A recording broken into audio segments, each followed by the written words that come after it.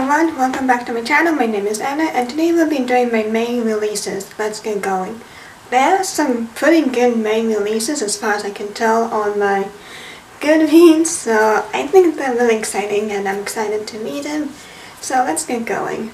So my first book is Hera by Jennifer Say. It will come out on May 23rd.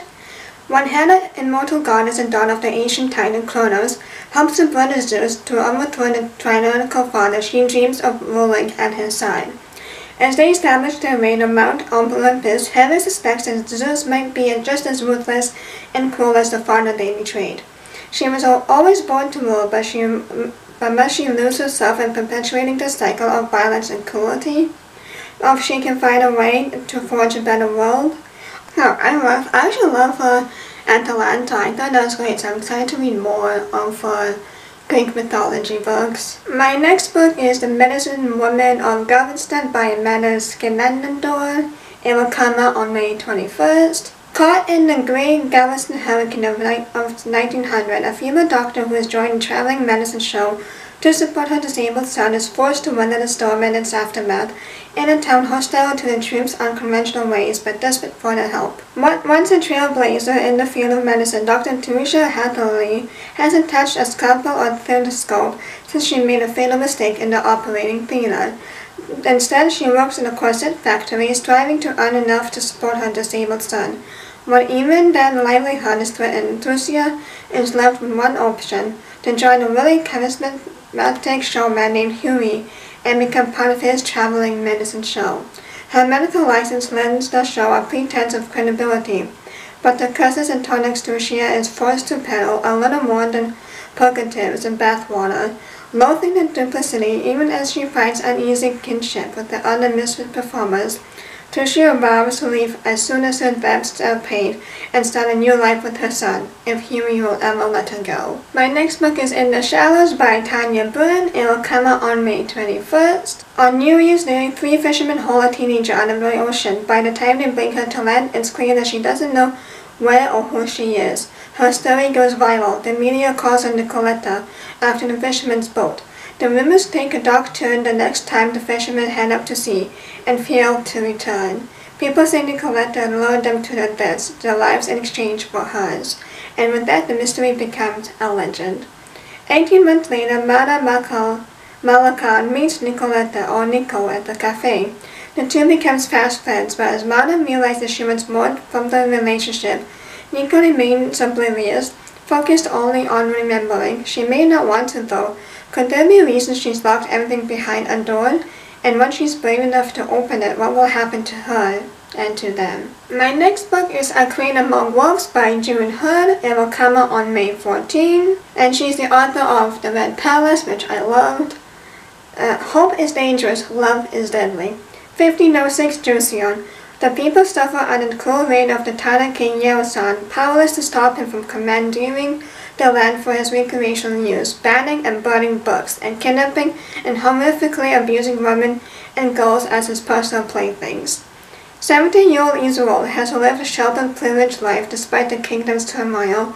When her older sister Suyeon becomes the king's latest prey, Isolde leaves the relative safety of her village, traveling through forbidden territory to reach the capital in hopes of stealing her sister back. But she soon discovers the king's power is absolute, and to challenge his rule is to court certain death. Prince Daeyeon has lived his whole life in the terrifying shadow of his despicable half-brother, the king. Forced to watch King Yeonsan flaunt his plantation through executions and rampant abuse of the common folk, Daeyeon aches to find a way to dethrone his half-brother once and for all. When the staging a coup, failure is fatal, and he'll need help to pull it off, but there's no way to know who he can trust. That sounds so good, I'm really excited for it. My next book is It Waits in the Forest by Sada Das. It will come out on May 14. Unlike the other residents of the small Caribbean island of St. Virgil, Selena da Silva does not believe in magic. With a logical mind and a knack for botany, Selena used the dream of leaving the island to study pharmacology, until a vicious, unsolved attack left her father dead and her mother in a coma. Now her guilt over her mother's condition keeps her tethered to the island, relegated to conning a gullible tourist with useless talismans and phony protection rituals.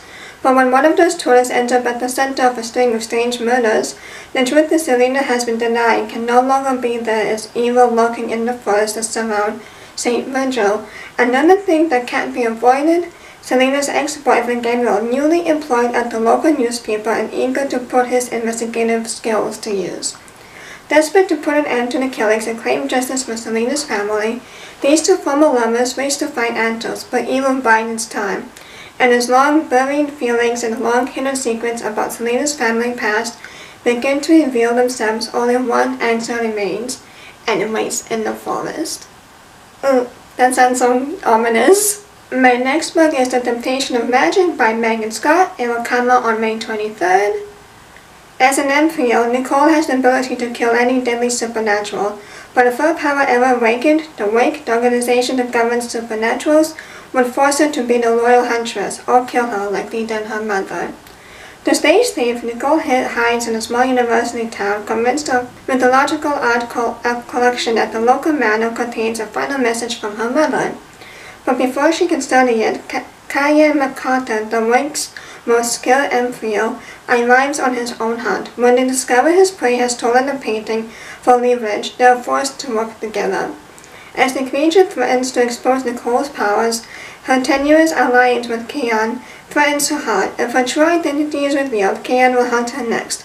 No one disobeys the Wake and survives, especially when the art they're seeking unveils a conspiracy that will change the lives of creatures and humans forever. My next book is The Shape of Dragon's Breath by Monocriel Black Goose. It will come out on May 9th. The remote island of Masquapong has not seen a dragon in many generations. After 15-year-old Anukius finds a dragon's egg and bonds with its hatchling, her people are delighted, for all remember the tales of the days when dragons lived in Morgoth and danced away the storms of autumn, enabling the people to thrive. To them, Anukius is reversed as Nampish Wizard, a person in a unique relationship with the dragon.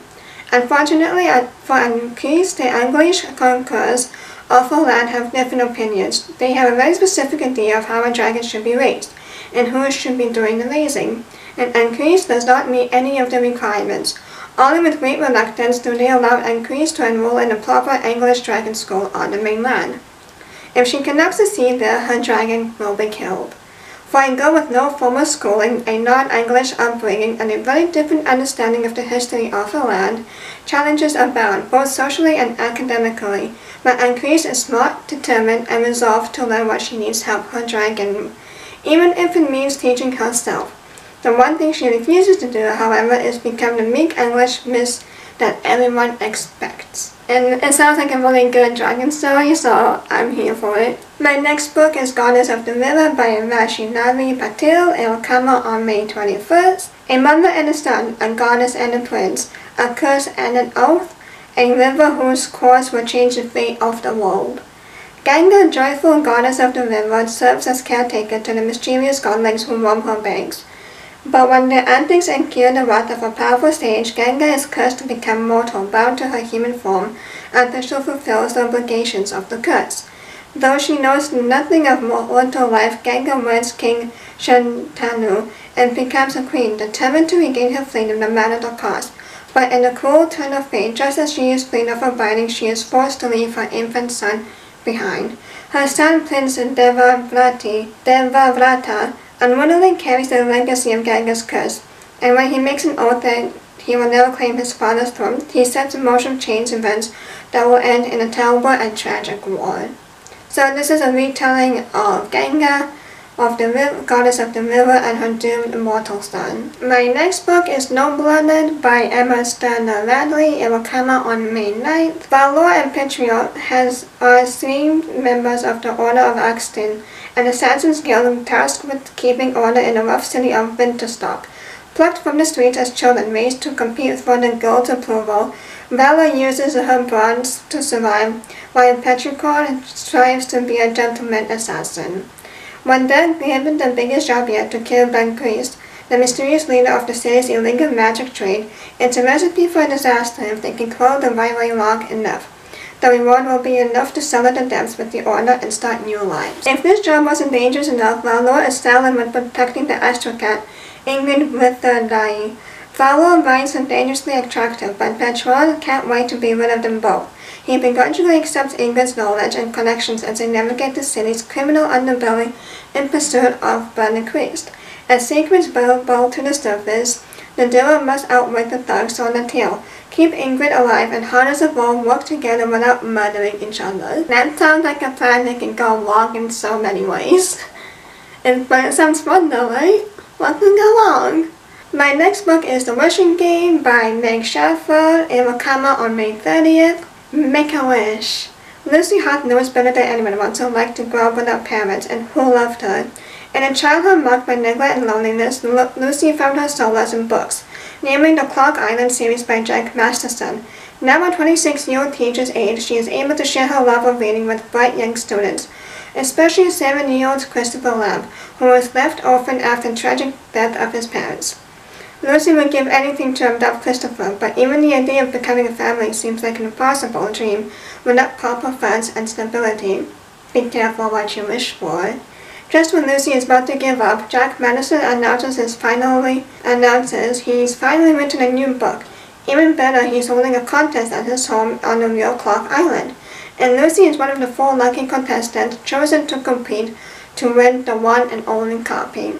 That reminds me of the Caravel trilogy, which that whole trilogy was a mess. I hated it. Even though Caravel seems to be okay, but I just couldn't continue to read the finale. But yeah, that's what Lily reminds me of. I hope it's better than Caravel. And my last book is The Honey Witch by Sidney J. Shields and will come out on May 14. 21-year-old Marigold Claude has always preferred the company of the spirits of the meadow to any of the suitors who have tried to woo her. So when her grandmother must go her way to the family cottage on the tiny isle of Innisfree with an offer to train her as the next Honey Witch, she accepts immediately. But her newfound magic and independence come with the no one can fall in love with the Honey Witch. When Lottie Berkey, a notoriously grumpy skeptic who doesn't believe in magic, shows up on her doorstep, Marigold can't resist the challenge to prove her that magic is real. But soon Marigold begins to care for Lottie in ways she never expected. And when darker magic awakens and threatens to destroy her home, she must fight for much more than her new home, at the risk of losing her magic and her heart. But that seems like a cozy fantasy read. I hope it's better than Emily's Wild Encyclopedia of Fairies, because I did not enjoy that one at all. So I'm hoping this one will look better. But those are all my main releases of this year. Let me know what you're excited for, and please like, comment, and subscribe so you'll be notified every time I post. And I will see you in my next one. Bye!